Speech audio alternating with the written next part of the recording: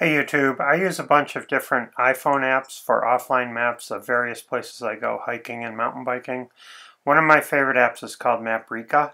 It relies on users of the app to upload maps, calibrate them, and then publish them so everyone can use them. One of the places I like to go hiking is the Pogue in Woodstock, Vermont, but there is no map of it available in any of the apps I use. However, there is a beautiful map online. So what I decided to do was download the online map and then upload it to Maprika. And my first attempt at doing that, I screwed up. And I want to show you what I did wrong and how to do it right.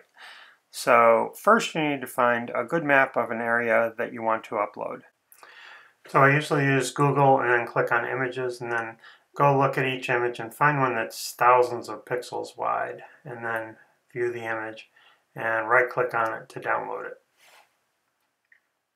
Now at the moment, if you go to the Maprika website, there is no way to upload that map to Maprika. The only way is to send it to your phone and then upload it. So the only way I know to get that image up to your phone is by emailing it to yourself. So I assume you know how to do that. I have done that here and I have the map loaded into my email.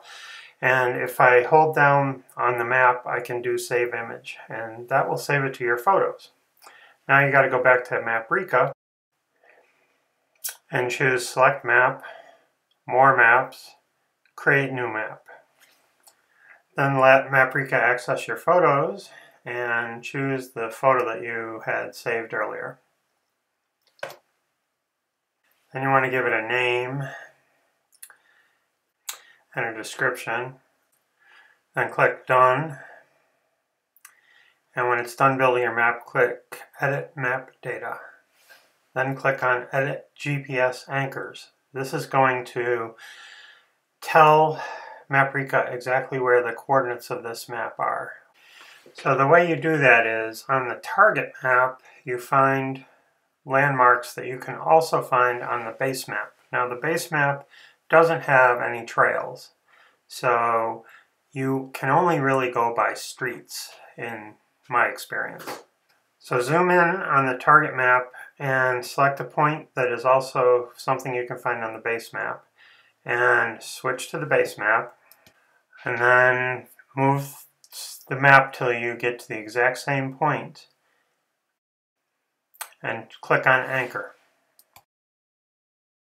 Then I chose a few more points, one of which was the property boundary for the land, which is probably highly inaccurate and might be the reason why my map came out so poor.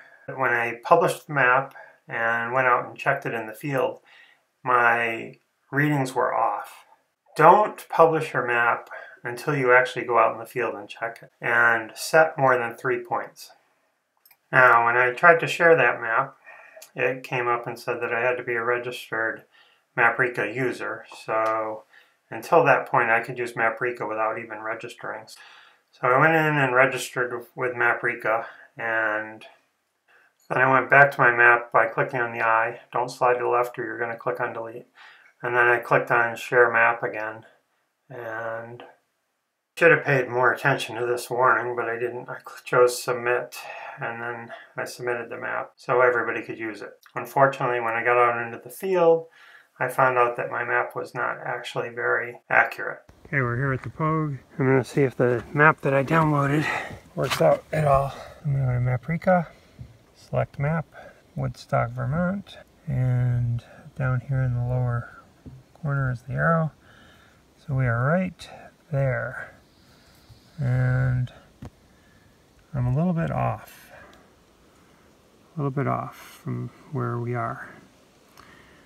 So I went back into my map and I deleted all the anchors that I had created and started over, and I added anchors at every road intersection I could find around the map, and then I tried to re-upload this, and when I did so, Maprika told me there already was a map for this area and would not let me upload it.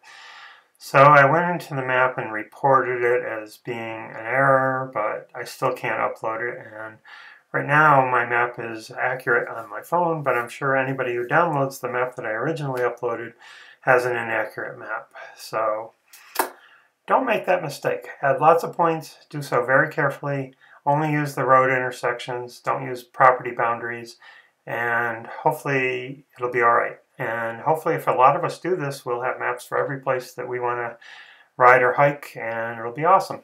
Thanks for watching.